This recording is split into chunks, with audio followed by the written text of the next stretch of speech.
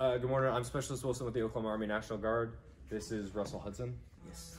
So Russell, tell me about the cool wings on your chest, man. How did you get those? What's the achievement there? Well, first I had to go online and fill out a small, quick test, and after that I came up to the school. I performed a pre-flight with a drone. I did a briefing with my crew, walked through the course. I had to demonstrate and understand operational risk management. After that, I flew, completed the course successfully, no crashes, no bumps, nothing.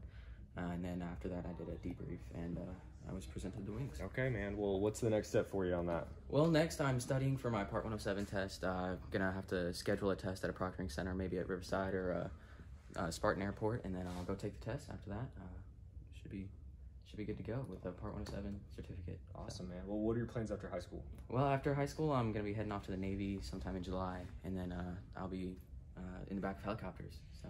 Heck yeah, man. That's awesome. Aviation here, aviation there. Absolutely. You got a bright future ahead of you. Thank you. Thank you.